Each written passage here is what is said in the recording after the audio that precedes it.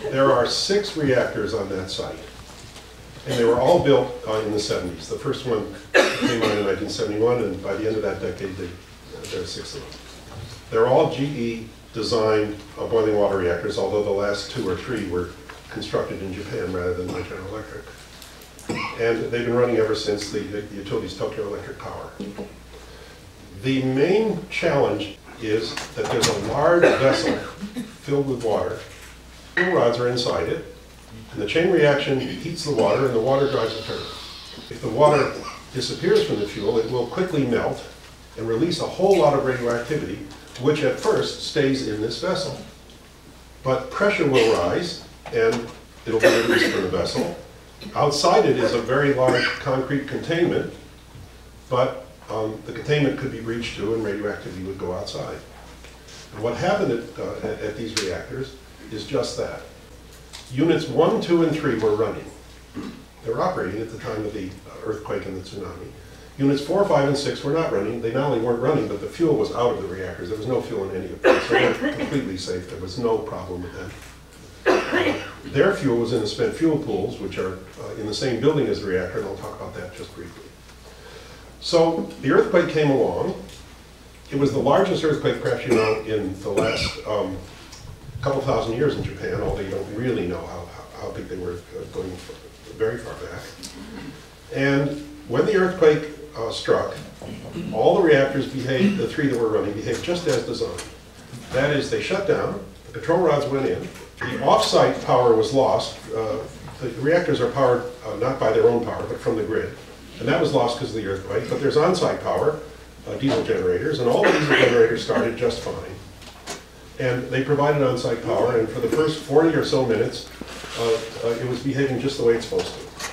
As best we can tell, there was no damage from the earthquake, although we're not sure yet.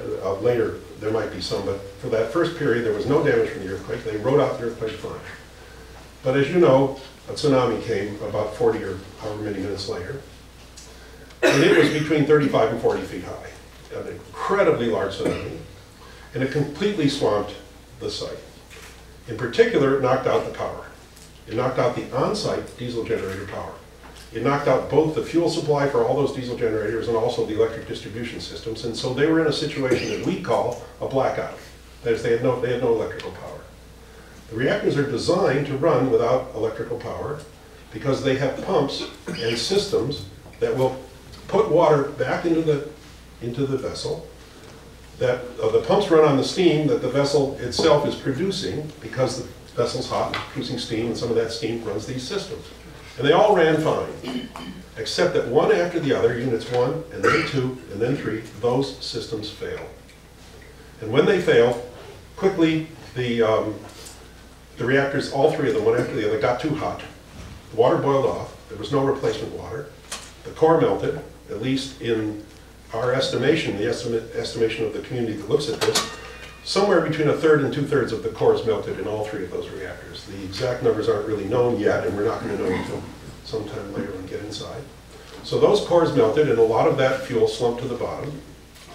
And in order to save the reactors, because they had no water to put in, the reason is that they had systems to put it in that didn't work, and they had what we call city water coming from someplace off-site. But of course the earthquake destroyed that. And the only way to get water back into those vessels was to bring in, which they did, special pumps, and they pumped it in from the sea. Filled it with seawater, and that stabilized the situation. And it's been relatively stable ever since. That happened all in the first day or 2. And ever since then it's been relatively stable with seawater, and now finally putting fresh water back into those vessels to replace the seawater. But in the course of all of this, the vessel didn't remain completely intact. There are valves and seals and flanges that leaked significantly, and the water went out from there into the containments and went out from the containments into the outside buildings. And also because the pressure rose, there are safety and relief valves that relieve the pressure, and non-condensable gases went out there, mostly noble gases, which are radioactive, and they brought with them some of the volatile iodine and cesium, and that's what's in the environment.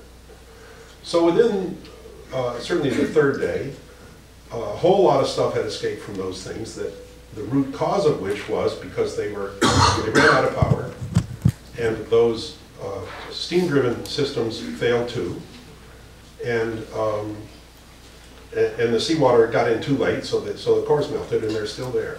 I'll just leave you the one of, there's a lot more to say, but I'll leave you one other thought. We're not out of the woods yet. And what I mean by that is that there's still some possibility, because they have jury-rigged a whole lot of things out there, power and so on, and water. And jury-rigged systems don't necessarily always work reliably, especially for months, and they have to work for months or maybe even a year or two. And so right now, the Japanese, with assistance from a lot of other places, including us, are rigging up backup systems of those jury-rigged systems, so if they fail, there'll be something right there to pick up the load, the electrical load, and the water load, and so on. One last thing, I'll only take a minute to say. The 4th, 5th, and 6th units, the 4th unit in particular, the nuclear core wasn't in the reactor, it was in the spent fuel pool. And they lost cooling to that, they lost water there, and it also had a very large release, as best we can tell, from that spent fuel pool. Units 5 and 6 didn't, but Unit 4 did. And so the large releases came from the 3 reactors, and the 4th one, it was that fresh core in the spent fuel pool that was its release. And now water is going back in there, and that one we hope is going to be stable also. Okay. We're still learning what the releases are. If you've read the news in the last day, you'll probably hear that the Japanese government has raised this rating of this accident from a 5, which was the same as 3 Mile Island, to a 7, which is the same as Chernobyl. It's sort of surprising that they went these 2 full levels. But that's right now they're looking at an equivalent release from the machines total from the 3 damaged reactors plus the spent fuel pool on number 4, which is about 1/10 of Chernobyl, maybe a bit less, depending on whose book you read there. I'd like to add one thing to Bob's story, which may help a little bit. This is a genuine GE fuel rod right here. This is zirconium. This doesn't have any uranium in it. Now, this material gets very hot and it reacts with water. If it gets uncovered, it gets white hot, and then there's more water that splashes on it somehow. It releases hydrogen gas. If all of this material went into a chemical reaction in one of these plants, it makes the equivalent of 1/15 of a Hindenburg, which is to say about 60 tons of TNT, an equivalent explosive energy. So most of this accident was actually within the playbook that got written back in the 1970s called WASH 1400, big government report on these reactor accidents.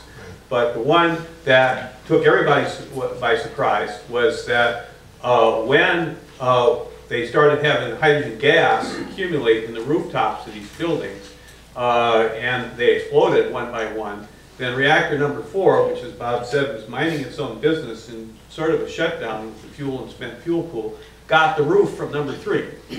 Now, this was not on their plan.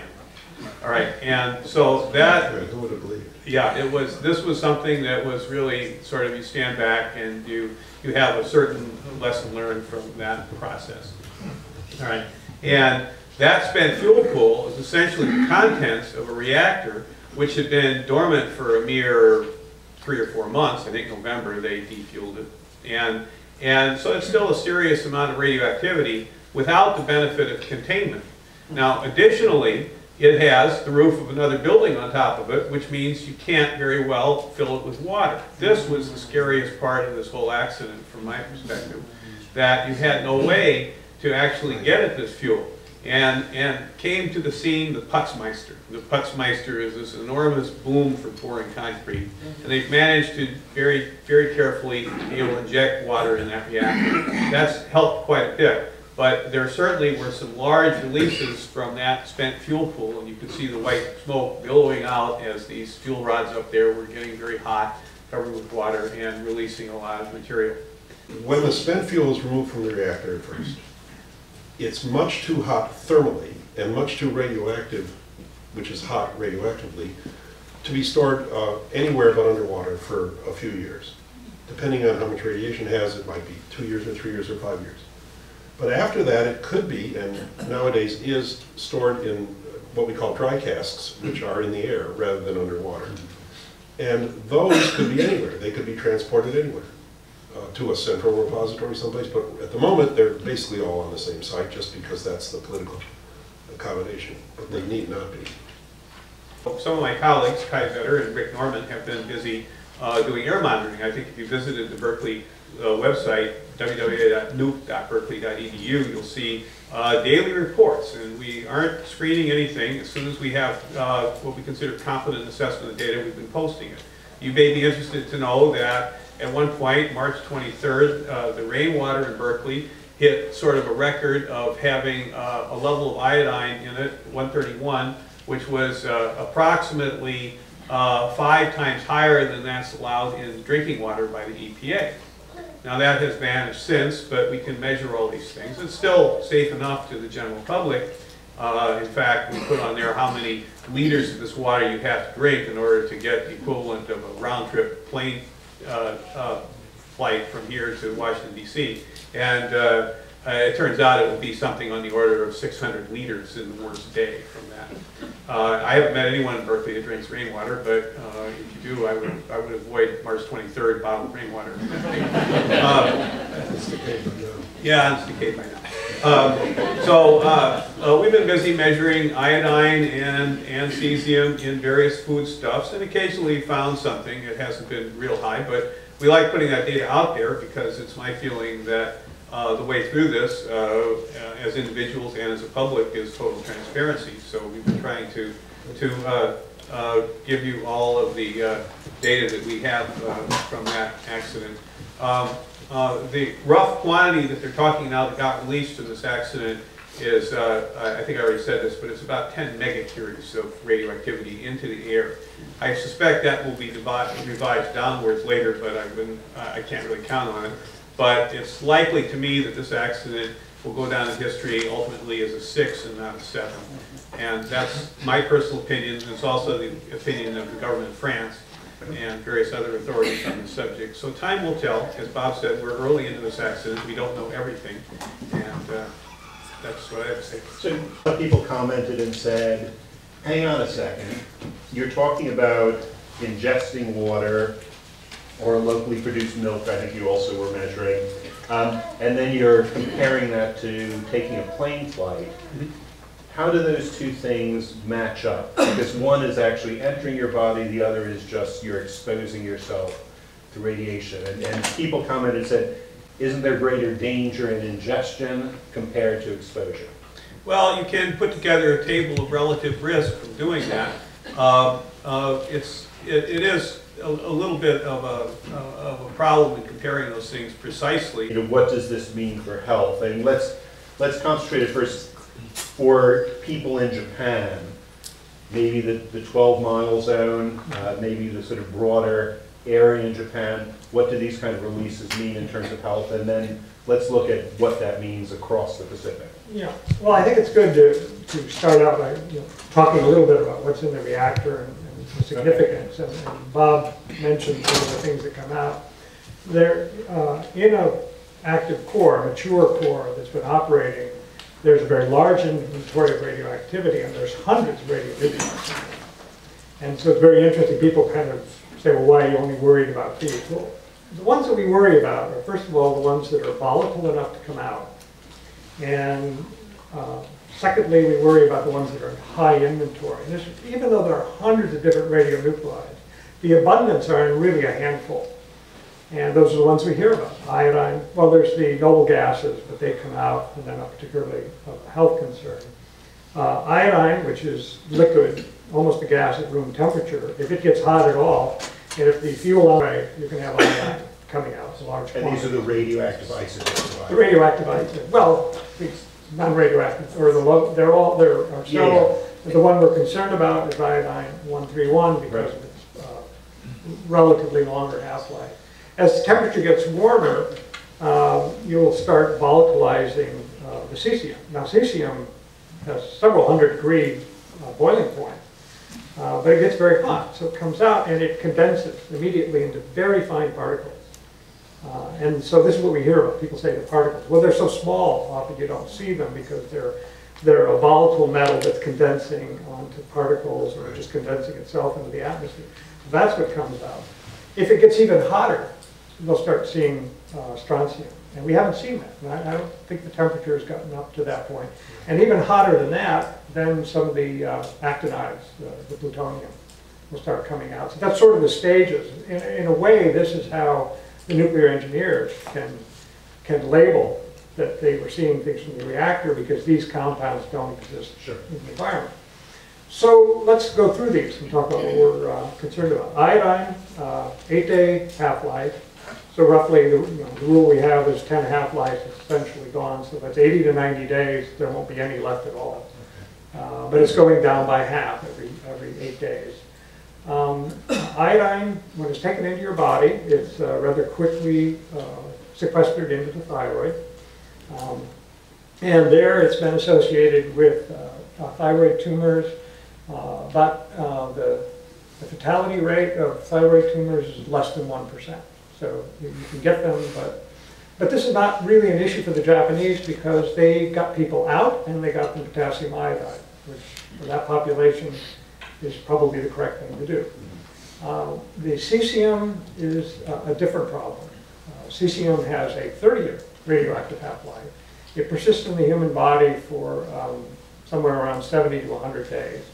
So when you take it in, it'll distribute in your body. Unlike iodine, cesium is distributed fairly uniformly in soft tissues. It accumulates in muscle and some of the other soft tissues. It does not accumulate in the bone. That's strontium. Of course, we're not seeing strontium.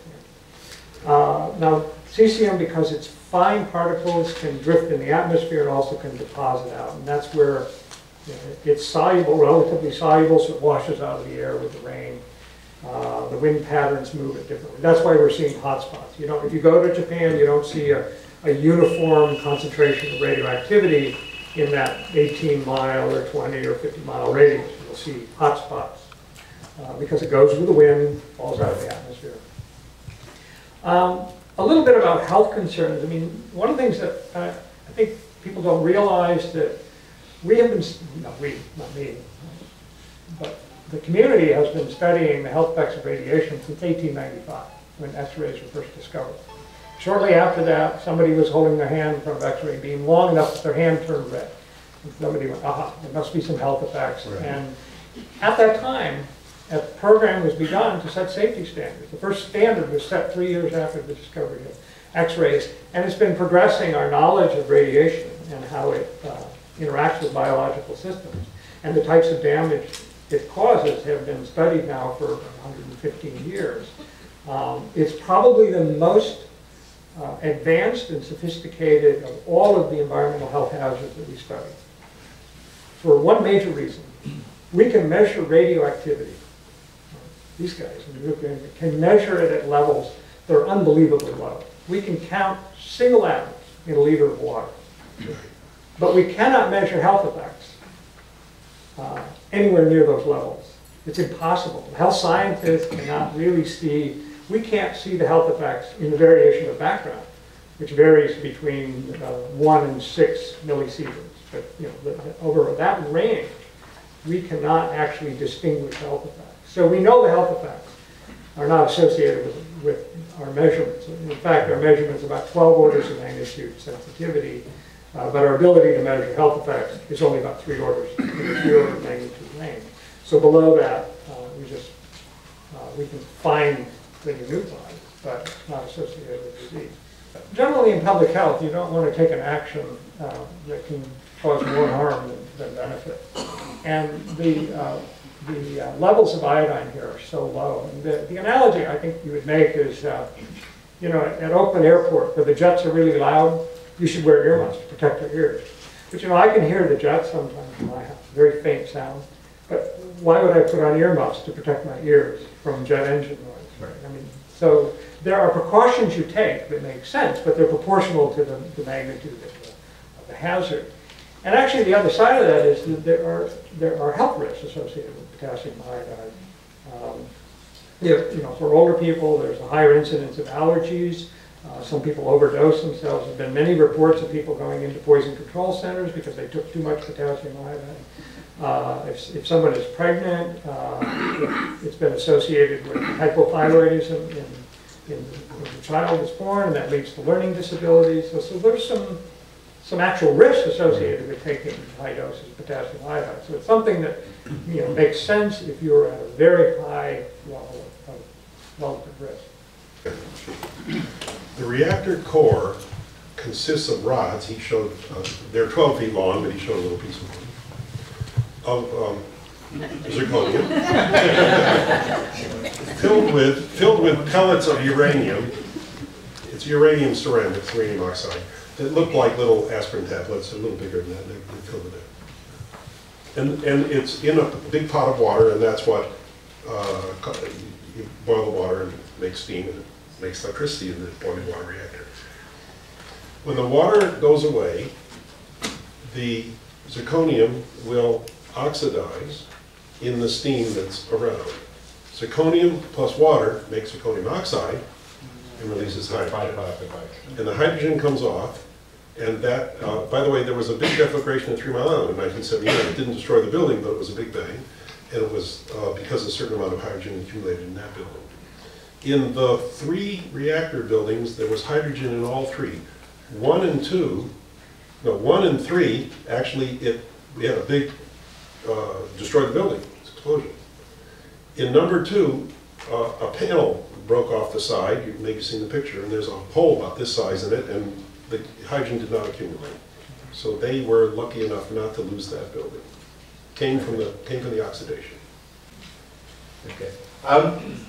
You said earlier that we don't know what's to blame at this stage. There's still too much investigation to go on. But you described the design of these reactors, and the spent fuel was in this elevated containment, above the reactor. Where is that design in place elsewhere in the world? Well, we have a couple of dozen reactors in the United States that are basically not identical, but they're as identical as they look. For these purposes, they're identical, very similar. They're all designed by General Electric. And there is a comparable number of those around the world elsewhere. There are a dozen more, and maybe even 15 more in Japan besides these 6. And then they're scattered around the world in several other countries. There are probably 50 or 60 or 70 of them. I'm not quite sure of the numbers elsewhere in the world besides the ones we have here.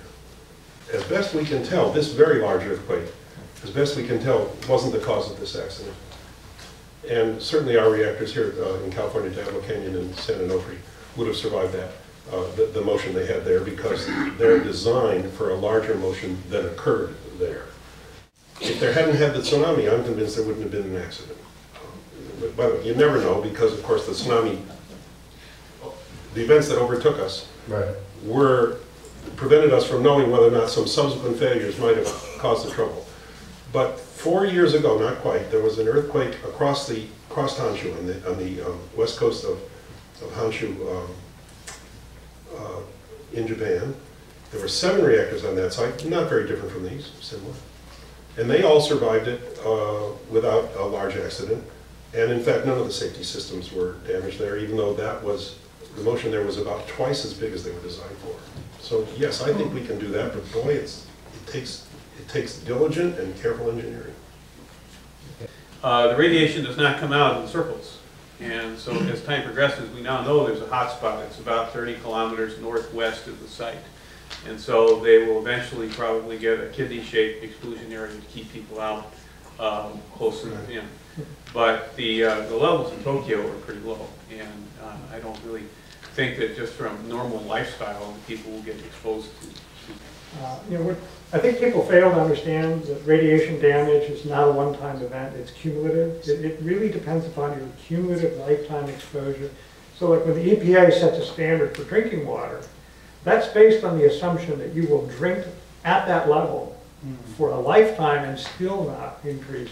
So like when the water that you guys measure is above the EPA standard for a day, what you have to realize is that that's not how the standard was set. It was set on the assumption that, and it's the same way that it's like any environmental hazard.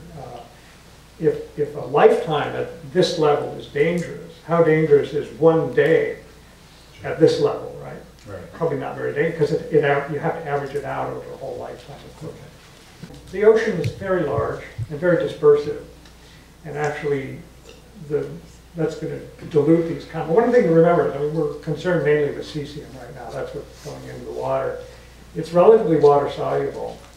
It does bioaccumulate, but it spreads out very fast into the ocean. And actually, I think the land deposition is a bigger problem, because soil doesn't mix itself up and it doesn't dilute itself well. And actually, when you get cesium on the surface of the soil, it can get washed down and then stay there for much longer. So even though it's a very large amount of radioactivity, it's a very dispersive environment. It's probably a better environment to put that in than on the surface of soils or buildings or other things where it has to. And would the same hold true for seafood as well? Is there any risk,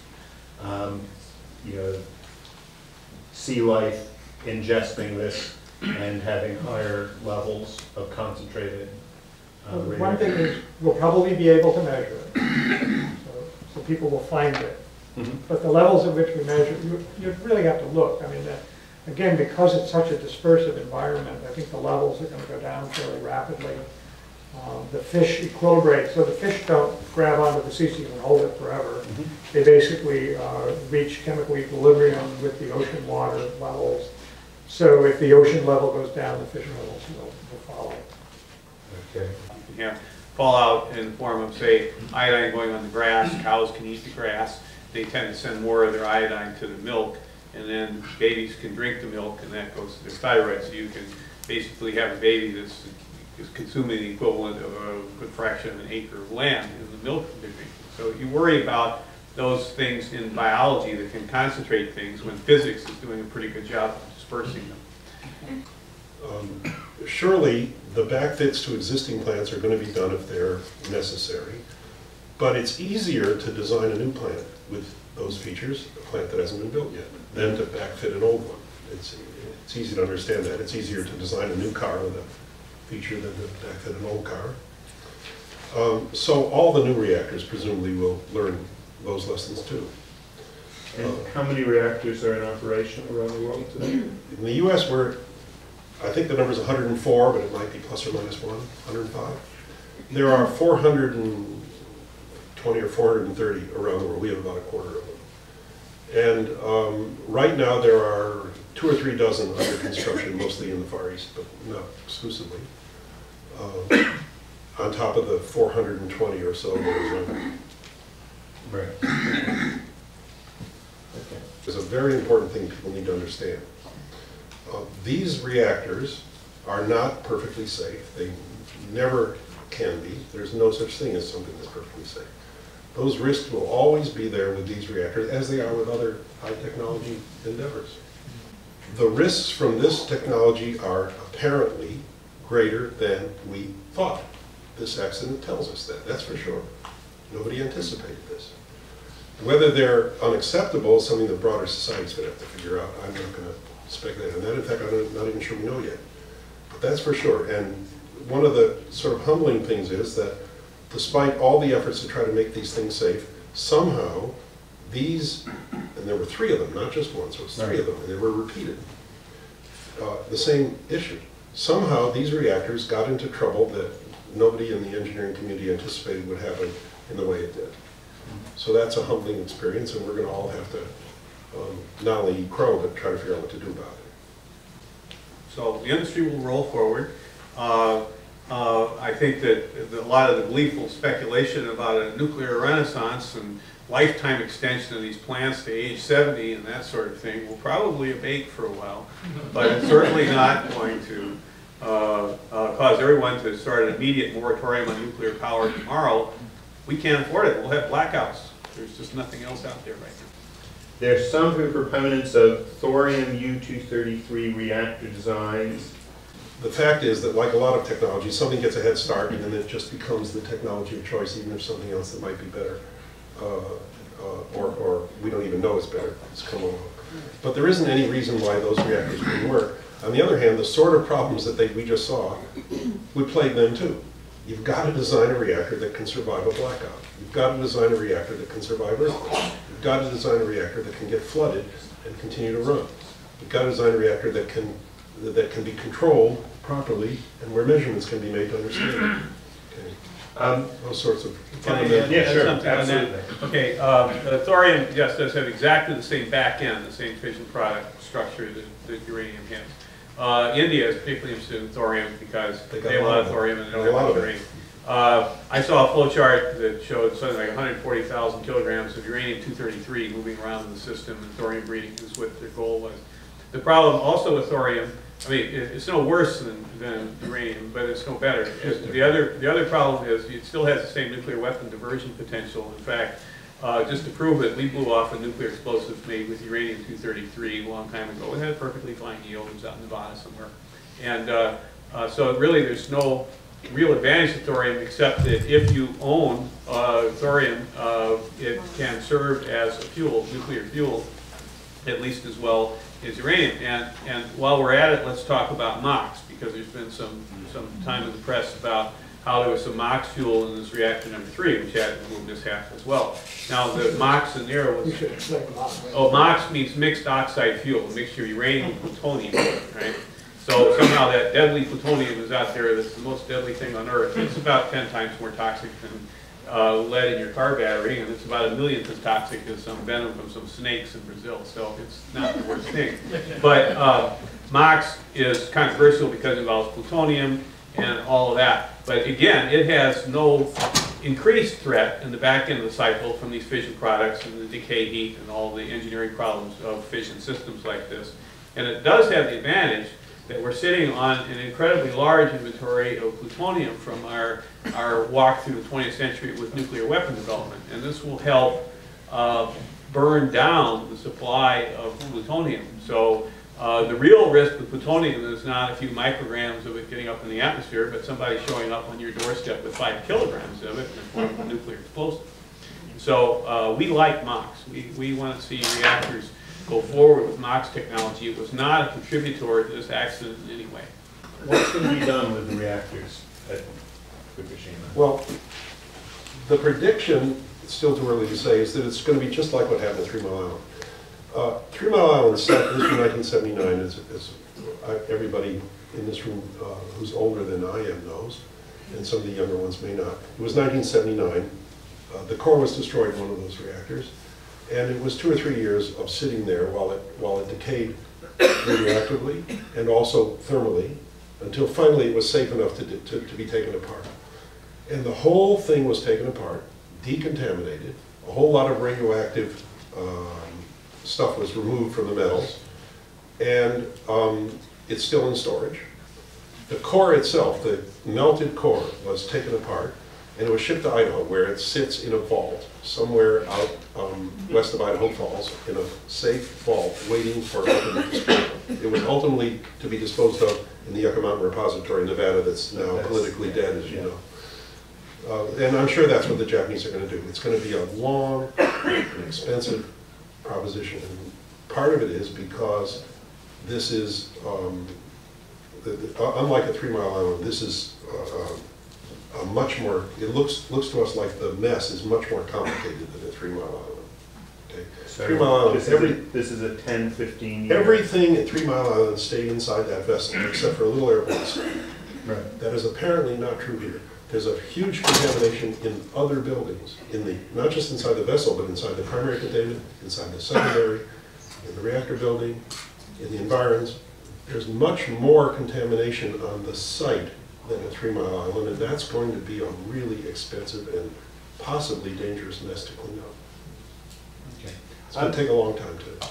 We didn't have very much information at first, not because they were hiding it, but because they didn't. Mm-hmm. I don't have any evidence that there's anything that they knew that they didn't tell not only us, but others around the world.